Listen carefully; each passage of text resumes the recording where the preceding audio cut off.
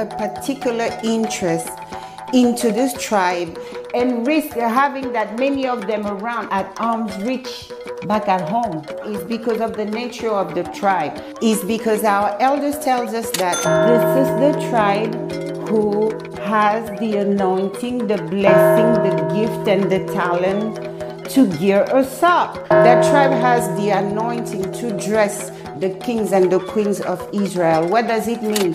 From that tribe, we get our best fashion designers. From that tribe, we get our best craft jewelry designers and maker and so on. So they are the ones who had the kings and queens of Africa looking so fabulous. Yes, it was them. That's the tribe anointed for that. They are our fashion experts, our stylists, our designers, our arts and craft experts.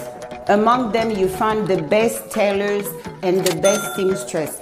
So you see, the most elaborated jewelry, it would be them. Anything that you see that clearly takes a huge amount of time and stuff, they are the one with the required patience to create these masterpieces. They were the best in designing textile, clothing, accessory, name it, anything to make us look royal, like the royal we are. They are our art and fashion experts. Now you have to understand that with all these gifts and talents, the tribe of Yazabulani became very appealing to the European. So colonial Europe showed a particular interest into this tribe. To cut a long story short, the reason why the colonial Europeans had such a heavy presence of the children of Yazibulani on their homeland is because they were kidnapped, snatched, stolen to go and dress the European kings, to go and create their fashion industry, to go and give them a makeover.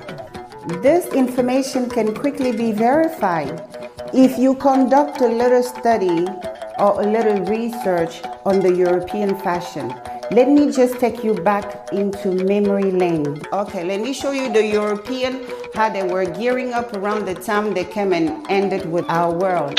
All right, now keep in mind, the Europeans showed up in our kingdom in the early stage of the 17th century.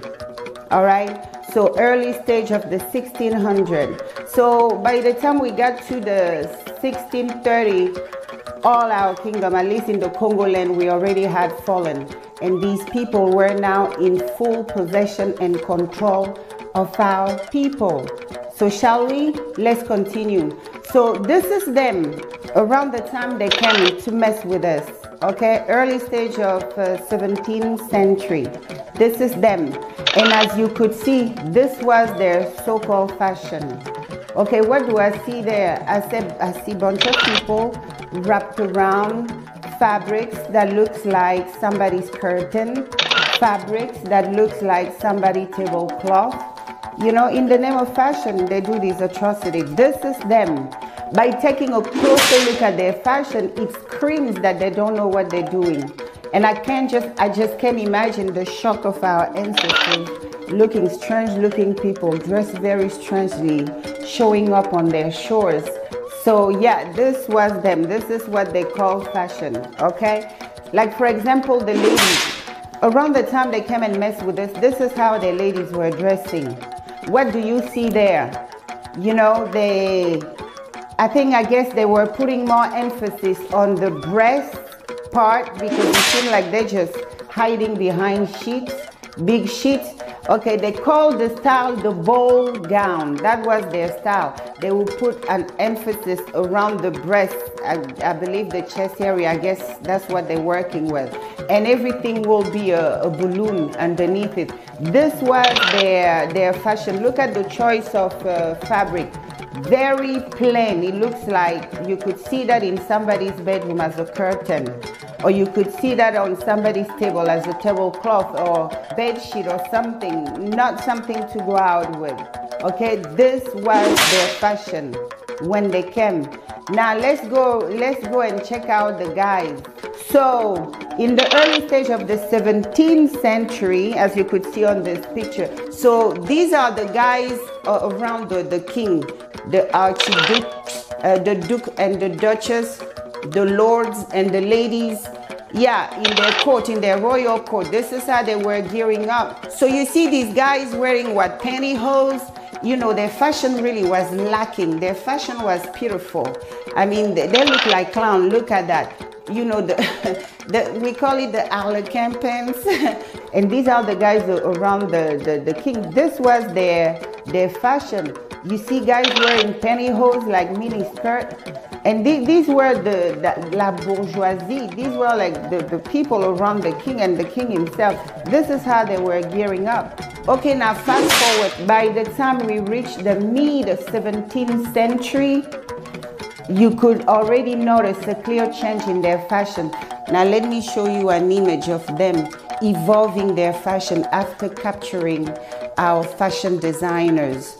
So now the ladies' dresses now start having a shape on it. Okay, not only they're showing the part of the breast, and by that time, you know, you could see they start putting emphasis on the waistline. Okay, they're now showing more than just the breast. Now it's like, oh, we have something going on here. And where did they get it from? They got it from the women they were holding as slaves. After capturing many of our people, you could tell in their fashion how their fashion have evolved over the time. Now fast forward 18th century, the dresses are shrinking. So as you could notice, they're no longer using excessive fabrics like they used to before. Remember the previous pictures, right? Remember back in the 17th century, their gowns were so huge you could hide a whole family underneath it. It was just too much fabric unnecessarily. So now they're applying measure. You know, now they have our people teaching them the how. All right, there's less fabric and they're accentuating more. They're bringing more attention to the waistline. So you will see their fashion progress and move and morph with the time. They started adapting their fashion based on our body shapes. You know, they were amazed by the shape of the African woman. 18th century, this is how the French royal were now dressing. Check this out. This is them. Okay, so in this style, you know, with the large, the voluptuous, their hair, so they were wearing a crinoline, what they call crinoline, so that it gives them a hump in the back, an artificial hump, so that it gives them the impression, the illusion of the lady having a voluptuous back, just like the voluptuous back of the African women. As you know, they're masters of illusion. Now, if an African woman is to wear that dress, she doesn't need a crinoline. Her curves alone will extend toward the back and ensure that shape. So they had to recreate or try to recreate everything.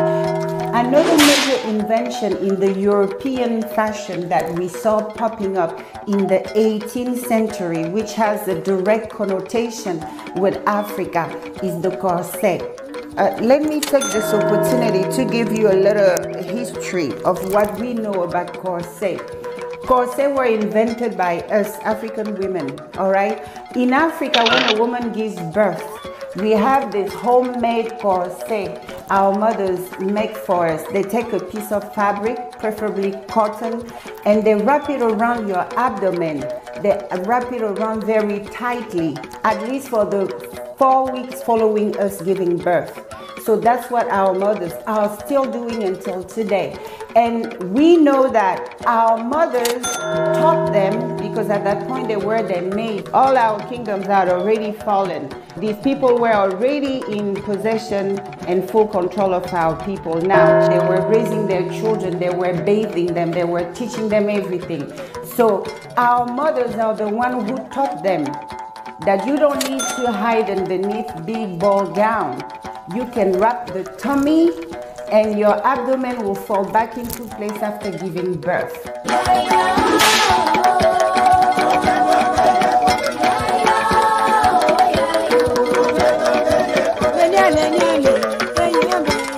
So when it comes to the guys' fashion, in the 18th century, we noticed that their bottom are getting longer. Okay, they're still wearing pantyhose, all right, but it's just that they're no longer wearing mini skirt or little shorts with pantyhose. They are now, wearing little capris. And toward the end of the 18th century, we saw them started wearing pants, okay, which was a big innovation. Another thing which drew my attention when it comes to the sudden fashion innovation after getting hold of our people is I noticed that in the course of the 18th centuries, the European headgears started looking like African headgears. Check this out. Here we see a mannequin with a lady's outfit with a headpiece, what we call in Africa head wrap. And it was typical of our mothers. They took that fashion over there. So the royals started covering their head because I'm sure our mothers told them that when we wrap our head, we're crowning our head because we are born into royalty. Now, in the past, these were the typical headgears. Now, you could see their hat. It was like the feather, like the musketeer. That was typical, their stuff. Now, check this out. Look at the headpiece.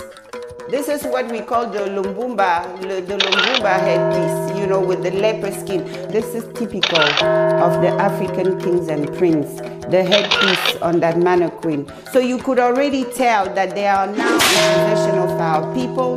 So you can already find several influences of our fashion. So you could see that for many years, they used our forefathers to redesign these European, wardrobe. These people were wearing curtain-looking fabrics. They will rub themselves with that nonsense and look a hot mess until they got a hold of our people. By the time they got a hold of our people, you see a major change in their fashion. Anything that was like presentable, like royal looking, like it was us, our people, dressing them, styling them, and so on. This is our queens in Africa. We're dressing with our expensive fabric. Look at the heads and stuff. And any of them can always argue, but we know that we, the Africans, we have always been of the most fashionable. This is even before we were established in the Congos and West Africa. Meet one of our very own queens. This is one of our most stylish and fierce queen. Queen Amani Rinas of the Kingdom of Kush back in ancient Nubia. From 40 BC to 10 BC. This is even before the migration of our people. So you see, we were already fly. We taught them how to dress properly. Now look how this queen was rocking it. Back in the days, long before the European came around, right? We already had it. We already had that fashion touch. We already had that divine beauty and elegance. Our elegance has always been well put together, very effortlessly. All right, this is another image of that queen. Look at her. Yes, and you could see how our fashion will accentuate the waistline because this is our forte. We have that hourglass shape, like they call it. All right, so in our dressing, we want to make sure we show it off.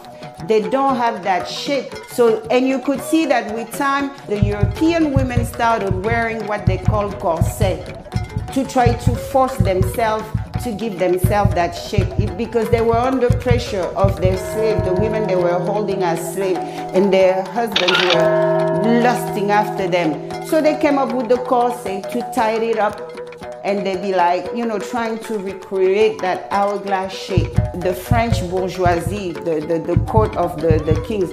So we went from this to this. So now you see that the work has already been done. They've been, at this point now, people have taught them how to properly bath, how to properly gear up, how to appear. So they didn't have that small waist and wide hips and stuff. So they started creating it. They started coming up with dresses with corset. As you know, we have always been the ideal. My dear daughters, we are it.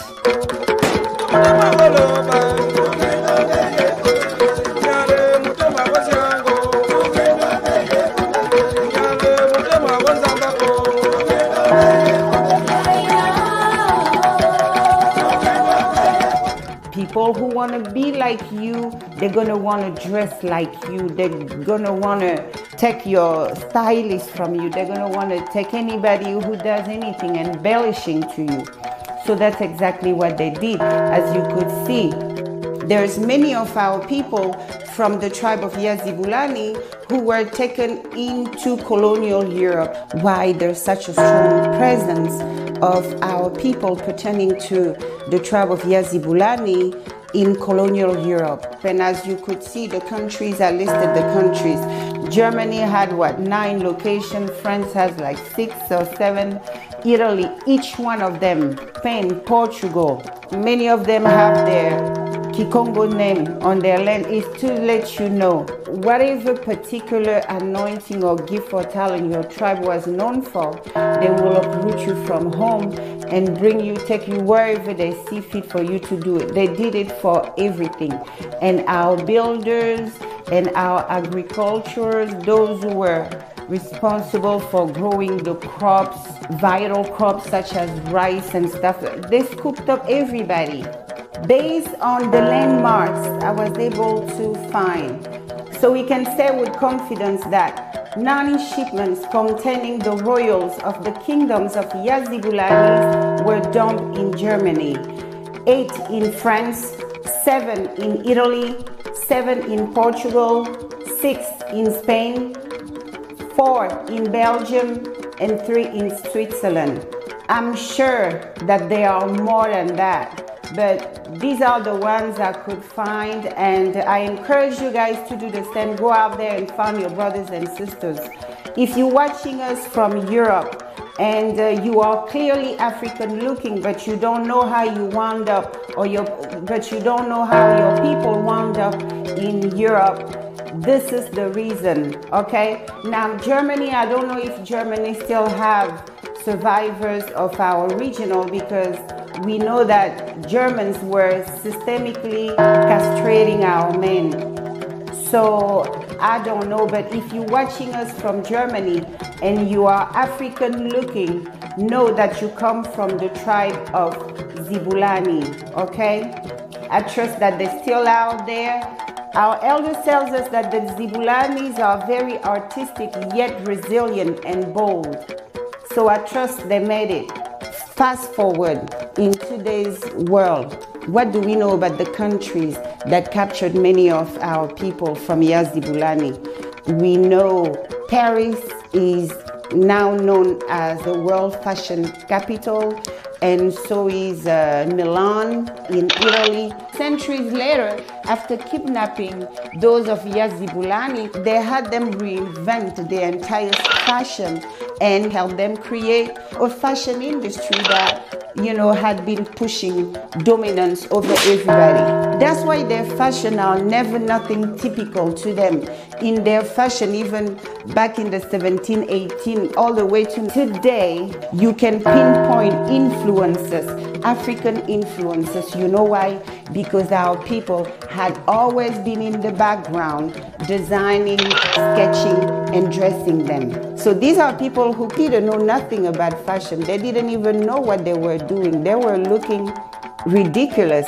By the time they got a hold of our people, you see sudden fashion innovation. It goes without saying that the colonial European used the tribe of Yazibulani to build their fashion empire. The tribe of Yazibulani was particularly targeted because of its gifts and talent and anointing in creating artistic design, in creating anything grandiose, beautiful, any fashion that can stand the test of time. They have the secret to it. The kingdoms of Yazibulanis were doubly targeted. So when the European went after them, they went after them with 2 main goals: to capture enough to bring to the America to work on the plantation and to capture more of them to take to Europe, so that the cotton our children are picking up in the Americas for them are processed and designed and sewed and sold in Europe by their brothers from Zibulanis. You may not have known that, but now you know. So I want to call your attention, especially to our children who are there.